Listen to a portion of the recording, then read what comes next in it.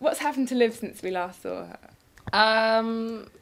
Not much. She's dealing with like a lot of like big stuff that's going on, and she's made a new friend. She's found a new friend in Sam, which is really sweet, in Alex. So that's quite nice. But not a lot really. There's not really much to tell because her episode's quite far on, so we don't really know what's happening with Liv yet. How do we meet Alex? We meet Alex when he arrives at school on his first day. He's new to the college. We first see him when he's in his gran's house. We see him caring for his gran, and then he goes for his first day at school, and that's when we first see him with all the rest of the gang. Well, what's he like as a person? What's he like? He's very charismatic. He's quite unique. I don't think there's ever been a character quite like Alex. Really, he's very elusive.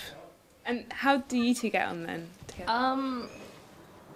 What happened? Well, he's a bit of a weird one basically, and for Liv that's really appealing. She likes guys that, you know, come across being really out there, really outgoing, because she's intrigued by them. It's the same with Matty as well.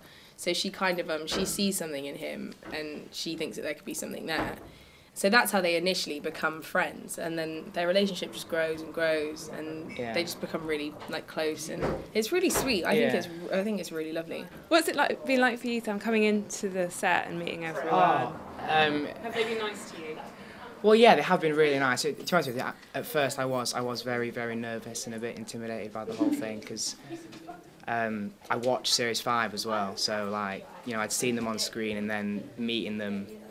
I was almost starstruck in a way, kind of, because seeing all these people was... But no, they were all very, very nice and welcoming. No, he said to me at the read-through when he first spoke to me, he was like, oh, I was a bit worried to talk to you in case you were actually like your character, meaning a bitch. I was like, oh, okay. But no. You are a bit of a bitch. It all comes out now on camera.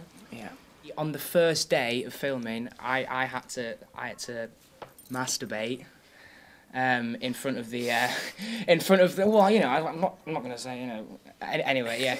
On the first day, it was literally the first scene that I had to shoot was me in bed having a Tommy tank, and like, you know, this was the first day that I'd met the crew and everything, so it was a bit of an icebreaker. It was funny. What can you tell us about Alex and the dice?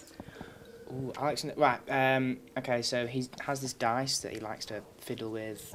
He's always got it in his hands for the whole of episode 3 anyway. And basically, what he does is he has these index cards, and every day he takes a new card that's got 6 different options on.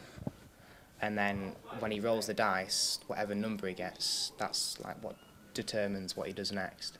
So the list is always full of random things, random, reckless, crazy things, and that's what he does for fun, really. Have you guys ever been tempted to do that? Well, we have actually, haven't we? We have.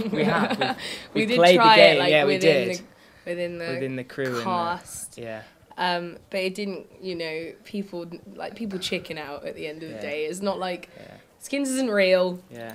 Just putting it out there. I did get naked though. One time I got naked. He got his bum out. Yeah. He did get his bum out, and Balls he and ran up everything. to a random girl and snogged her, and then ran away. Yeah. Oh my God. Yeah. And we were watching. She was so horrified. She was horrified. Yeah. And a boyfriend I'm pretty came sure in, a boyfriend walked, came over like oh my God, 5 yeah. minutes later. And I just ran. Yeah. But it was pretty horrible. funny. Could have been messy. But it wasn't.